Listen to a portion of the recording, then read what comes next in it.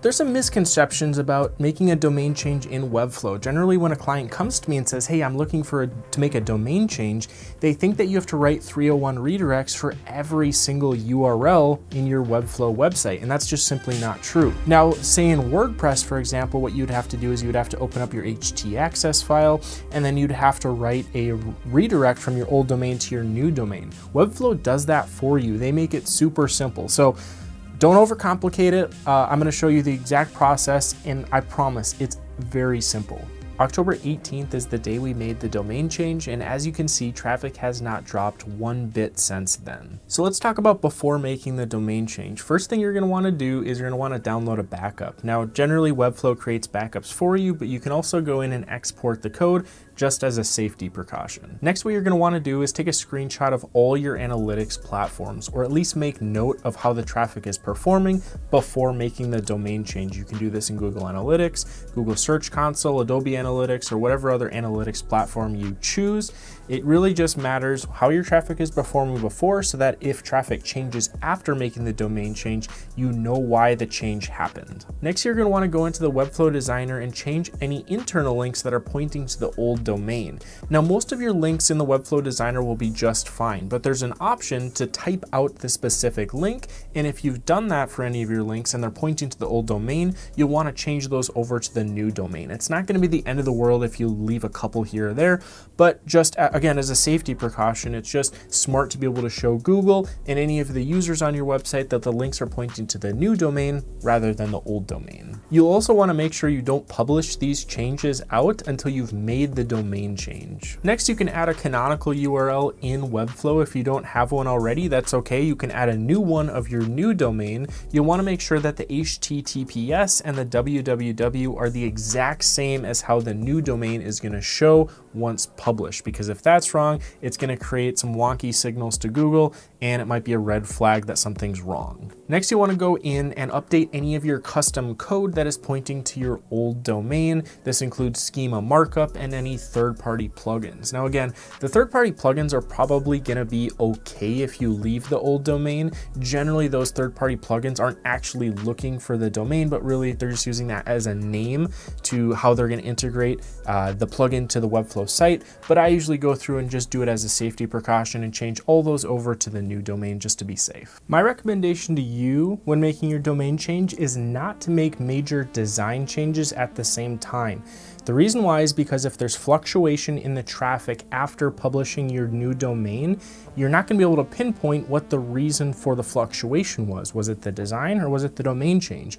And you really want to be able to pinpoint which it was so that you can go back and revert any changes that need to be made. So I recommend at least a month or two in advance or a month or two after making major design changes so that you can actually keep them separate, and that so it doesn't raise any red flags for Google. And that's about it. So let's hop into the actual domain change. Now we're gonna add the new domain into the Webflow settings. It's a really, really simple process. It's not as complicated as people make it seem. So you're gonna go into the Webflow publishing settings and you're gonna add a new domain name. It's gonna be the exact same process that you went through when you originally added your original domain name.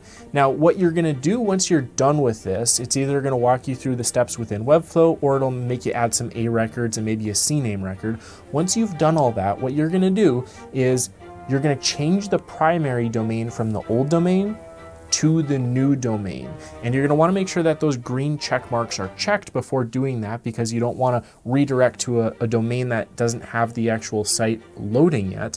So once those green check marks are checked, you're gonna change the domain. Now what you're doing when you make the new domain your primary domain is you're telling Webflow to essentially write a redirect for all your pages on your old domain or any other domains that you have in your account, and you wanna redirect those specific pages to the new specific pages on your new domain. Okay, now that we've published the new domain, listen closely. What you're gonna wanna do is you're gonna wanna test, you're gonna wanna test again, and then you're gonna wanna test some more.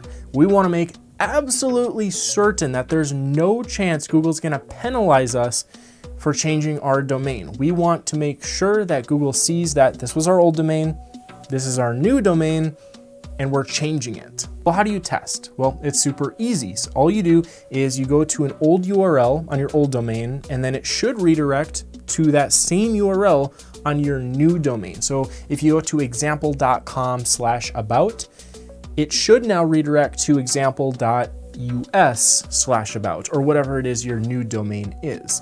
You can also go to the Google search results and search for one of your old pages that are indexed. Now, if you go to 5 URLs and they're all redirecting correctly, there's almost no reason why the rest of the URLs shouldn't work as well, but I like to be safe, so I type in 20, 30, just to make sure that they're all working correctly, and then once I've done that, I move on to the next step. So you might have to get a little bit specific with your search term if it doesn't show up very easily, but you're gonna find the pages on Google search results and you're just gonna click them. As long as they go to the new domain, that new URL that you have, everything should be working correctly. Now, I usually wait a few hours for this next step just to make sure that the website is loading all throughout the world, because it can take a little bit of time to spread. But once that's done and ready to go, you're gonna go into Google Search Console and tell it, hey, we've made a domain change. There's actually a tool in Google Search Console that allows you to add your new domain, and you tell it, say, hey, this domain is moving to this domain. And once you've done that, you're gonna go through the verification steps. You're also gonna wanna add a sitemap, and you can also fetch some of the new pages in your new account in Google Search Console to get the ball rolling a little bit, to make sure Google propagates these changes so that your old domain isn't showing on the search results anymore, but that your new domain is. It may take a few weeks and maybe even a few months for all the pages to switch over, but slowly and surely they will change over. You can also do this in Bing Webmaster Tools. If you don't have your old domain in Bing, it's not a big deal. You can just add your new one. Don't worry about your old one. But in Google, you want to make sure you switch your old one to your new one and you tell Google that you're switching. Also, make sure to add a sitemap in Bing so they can get a head start on that as well. Then you can go into your analytics platforms, whether it's Google Analytics or whatever other platform you use, and you can change the URL from your old one to your new one.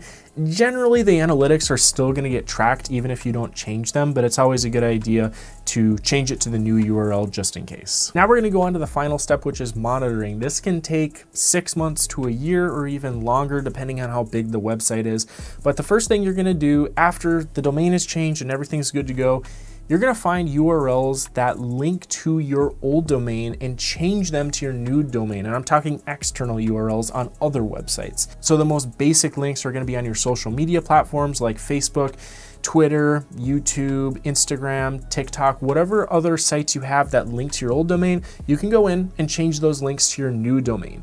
Now, it's not realistic that you're gonna go and find every single link on the internet that points to your website and change it to the new domain. It's pretty unrealistic that that's gonna happen. You probably don't even have the time or the resources to do it, but you do want to do it for the main link. So social media is most important. Google My Business is also important. If you have any profile directories, you'll want to go in and change those over. In like business directories like Better Business Bureau, Yelp, any of those major ones. You can find some of your main ones by going into Google Analytics and search for referrals. So you can find the URLs that are referring to your website. If those are being tracked, you can also go into Google Search Console and look for external links that are pointing to your website. It doesn't show all of them, and it doesn't show the domain authority because Google doesn't track that specifically, but it's another way to just find some external URLs. And you can also use SEMrush or Ahrefs to find those links as well. If you have email signatures, you'll want to change those links over to your new domain, not necessarily for link juice, but more so just to show people that you've changed your domain and you don't want to be advertising your old domain. And then finally, if you have email addresses, you'll want to change those over to your new domain. So if your old domain was example.com and now it's example.us, you want to change it from bob@example.com to bob@example.us. Google Workspaces, if you're using that, has an easy way to redirect your old domain to your new domain in terms of your email address. You can also make your new one your primary one, but that takes a little bit longer, so you may just want to do the redirect for now. It's up to you. Hope you enjoyed the video. We'll see you next time.